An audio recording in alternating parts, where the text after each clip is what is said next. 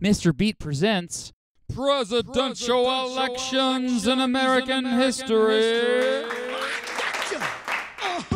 The 47th presidential election in American history took place on November 7th, 1972. It was the first one in which Americans aged 18 to 20 could vote in, thanks to the recent passage of the 26th Amendment to the Constitution. Richard Nixon acted like a madman.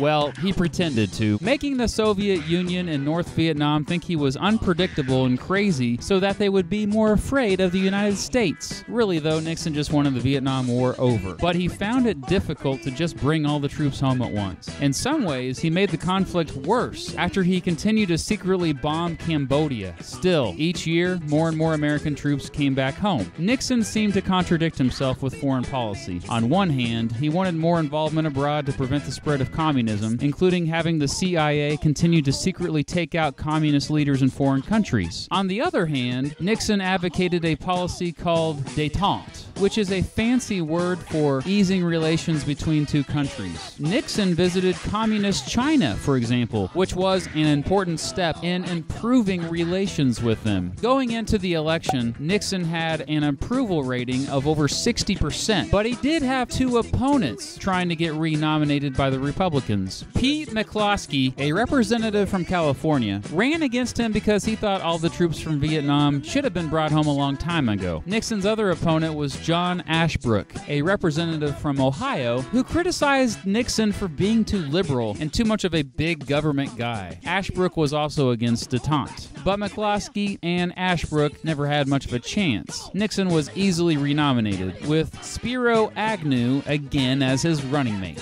I love saying his name. 15 people declared themselves as candidates for the Democratic Party. One of them, Shirley Chisholm, a representative from New York, became the first African American to run for a major party nomination. Another, Patsy Mink, a representative from Hawaii, was the first Asian American candidate to run for president for a major party. The guy who was the favorite for the nomination originally was Senate Majority Whip Ted Kennedy, the youngest brother of John F. Kennedy and Robert F. Kennedy. But he said he wouldn't be a candidate. Hubert Humphrey went ahead and gave it another go, but did not campaign aggressively. It's almost like he didn't want to go through it all again. Edmund Muskie, Humphrey's running mate in 1968, was the front runner for a while until a successful smear campaign shook him up to a point where it looked like he was crying and... There's no crying in baseball! I mean, politics, even if they were just snowflakes. And this hurt his chances, believe it or not. Then there was George Wallace, who was back with the Democratic Party after leaving them in 1968 with his fairly successful third-party run. Wallace, surprisingly, did well in the primaries again, but his campaign was cut short after he was shot multiple times by a kid named Arthur Bremer, who, believe it or not, was released from prison back in 2007 for good behavior and is still alive. Wallace survived, but he was paralyzed from the waist down and would be in tremendous pain for the rest of his life.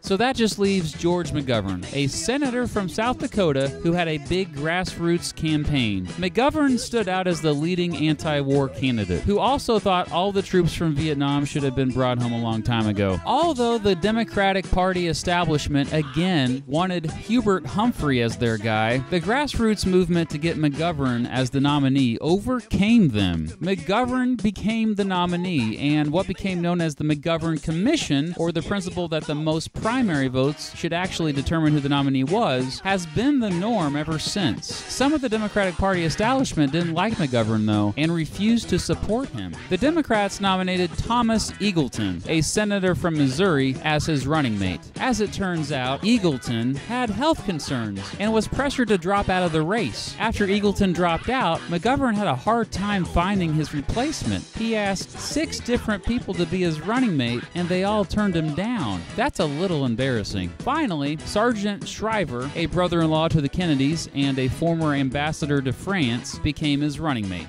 The American Independent Party, which nominated George Wallace in 1968, this time nominated John Schmitz, an extremely conservative representative from California, for president, and Thomas Anderson, a writer and farmer originally from Tennessee, for vice president. But it appeared to be another classic two-way race between Nixon and McGovern. Just like Goldwater in 1964, this time McGovern was successfully portrayed as a radical. Opponents said his his foreign policy and views on the Vietnam War were unrealistic and that he leaned too far to the left. He did, after all, call for a guaranteed minimum income for the poor. Heading into the election, it just wasn't looking so good for McGovern. And here are the results. Richard Nixon easily won re-election, receiving 520 electoral votes. He got 60.7% of the popular vote. By all accounts, Nixon destroyed McGovern. McGovern received only 17 electoral votes, which was just Massachusetts. In the District of Columbia, he got just 37.5% of the popular vote. Nixon received nearly 18 million more votes than McGovern, the widest margin of any presidential election in American history. You may also notice something else weird about the electoral map. In Virginia, one faithless elector who said he'd vote for Nixon instead voted for the Libertarian Party candidate John Hospers. This was the first election in which the Libertarian Party participated. It was the last time someone other than a Republican or a Democrat won an electoral vote.